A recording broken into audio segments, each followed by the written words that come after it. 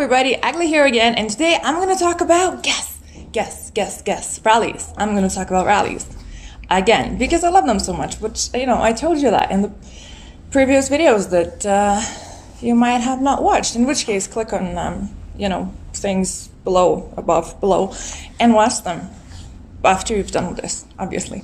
Anyway, rallies, back to practical things, because inspiration is one thing, and obviously the practical stuff is also super important. So today I wanted to talk about rally costs, what it really costs to race a rally as a beginner.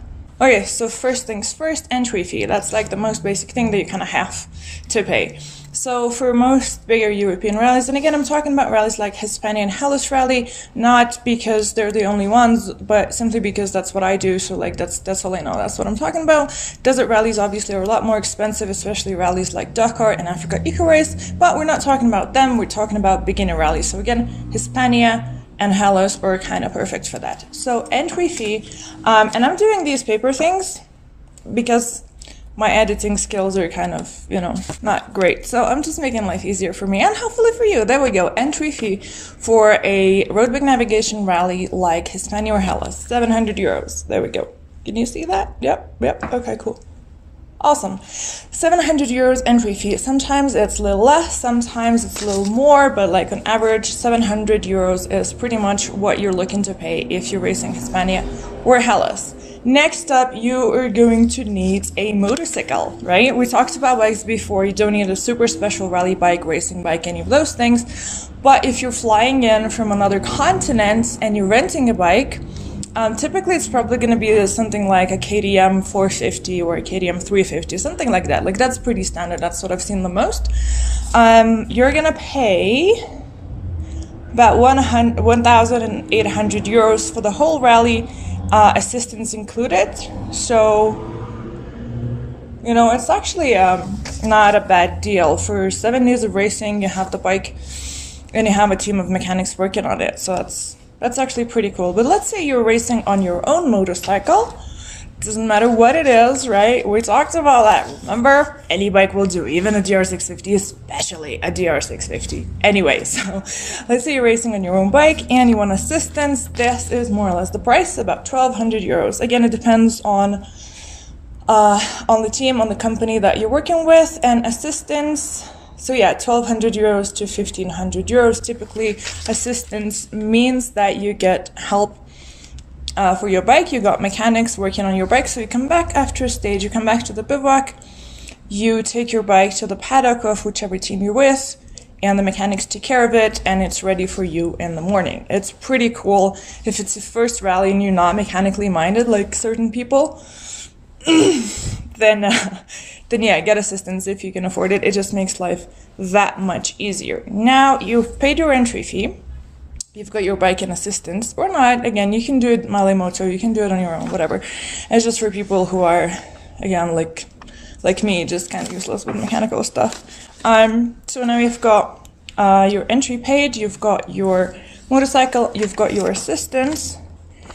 If it's your first rally, chances are you probably don't have the roadbook equipment, which typically includes the Tripmaster, your box where the paper roll goes into, and your GPS tracker, right? So that whole thing costs about 1,000 euros, 800 euros, brand new. There we go.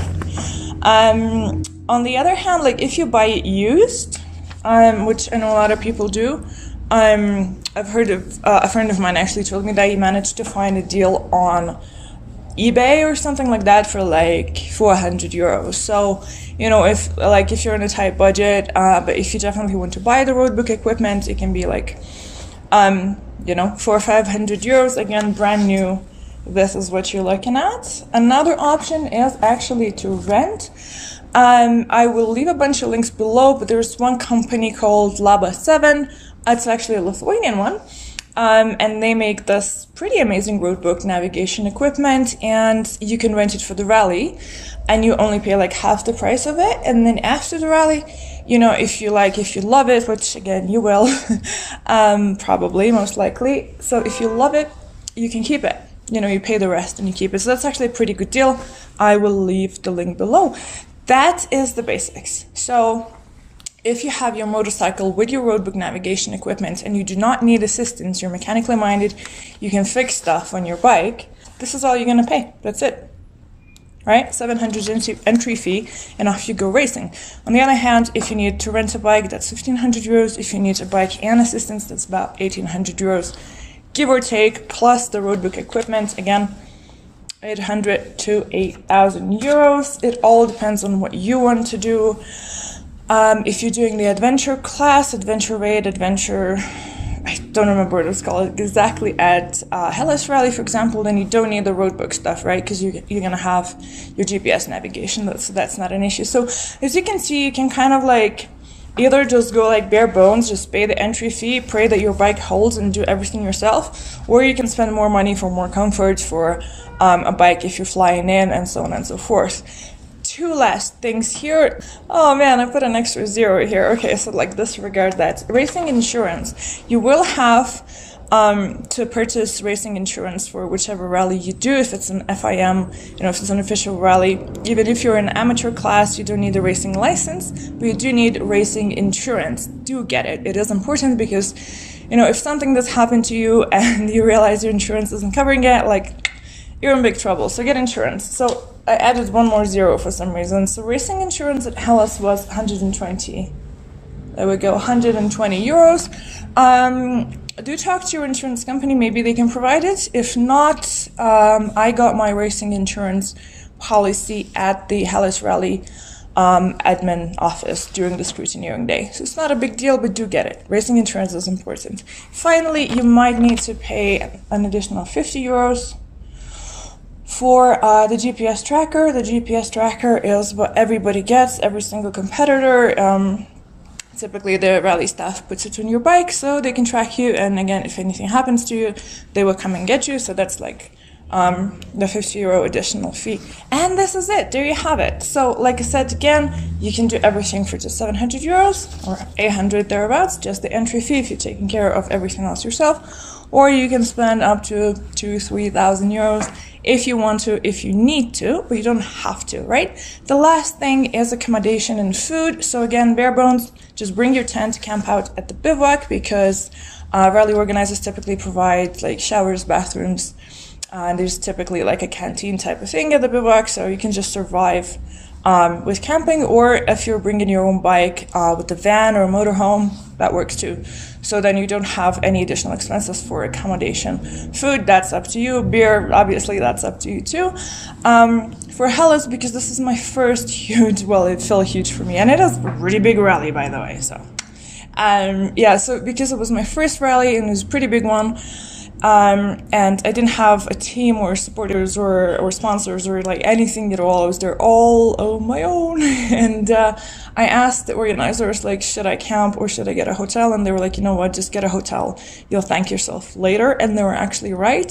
So I paid like 60 euros a night for a hotel in Hispania, Greece. And it really was a good decision. I don't want to sound like a wuss, but honestly, because again, I was like, Hellas is 7 days of racing.